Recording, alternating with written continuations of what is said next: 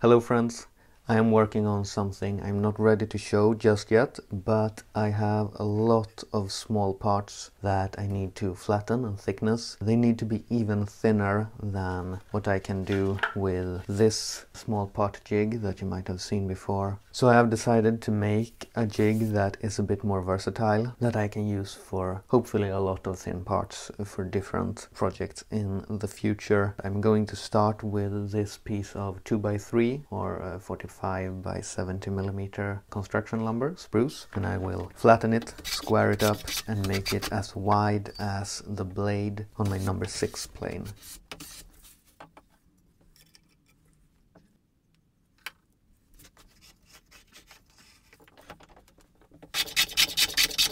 So here's the body of the jig. The workpiece will lay flat on that, and I'm going to use this piece of oak as a planing stop that the workpiece can butt up against.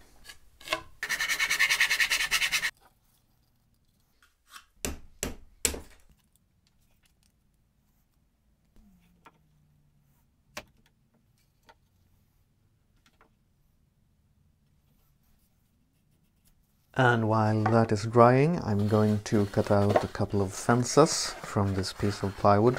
And this plywood is the same thickness as that distance from the edge of the blade to the edge of the plane. So when I'm holding it flush on the side there, the blade just barely comes up to touch the plywood.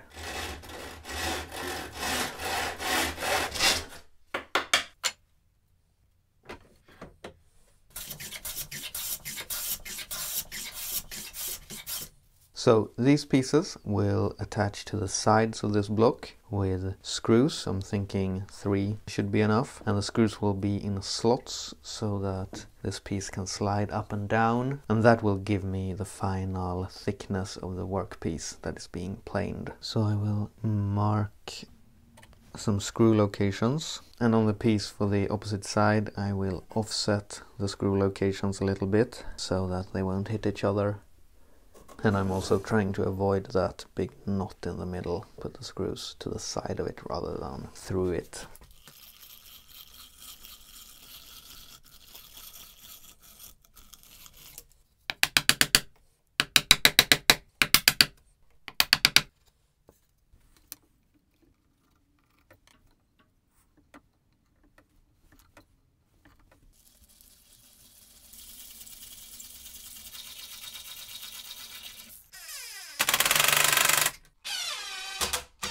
So this piece can now slide up and down, but I need something to constrain the plane sideways as well. So I have a thin piece of oak here that will be glued onto the side of the moving part so they move as one. It doesn't matter so much how high it is, it just needs to be high enough to trap the plane and keep it from moving off the jig. I will place the oak up against the screws and see just if there's enough contact surface between the two to get a glue joint. And I think on this end I need to bring it down a little bit further. I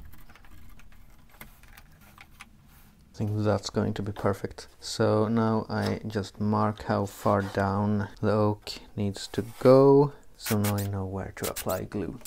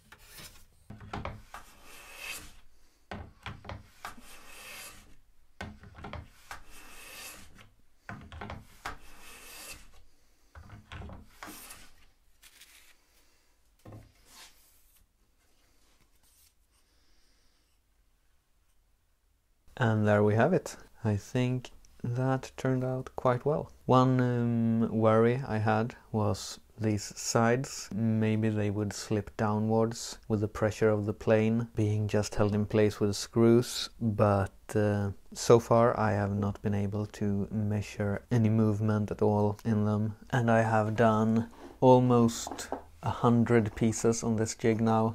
So I've really given it a workout, I think. I was also thinking maybe this planing stop would get damaged with the constant pressure against it, but I mean it's a little bit damaged, but nothing that impacts the functionality at all so far. So I think this is a jig I will be able to use for a long time.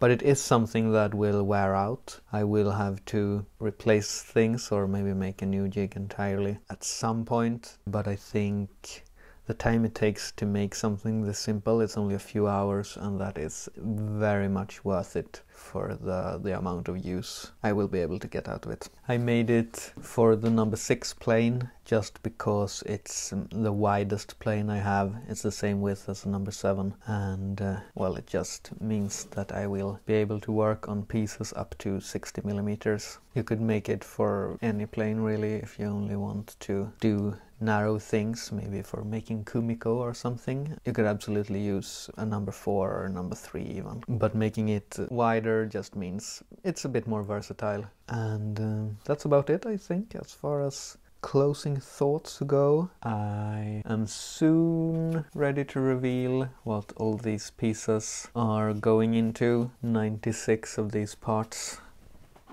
It's a really fun project I'm in the middle of, and I'm very excited to show that off. But until then, thank you for watching, and I will see you soon. Bye.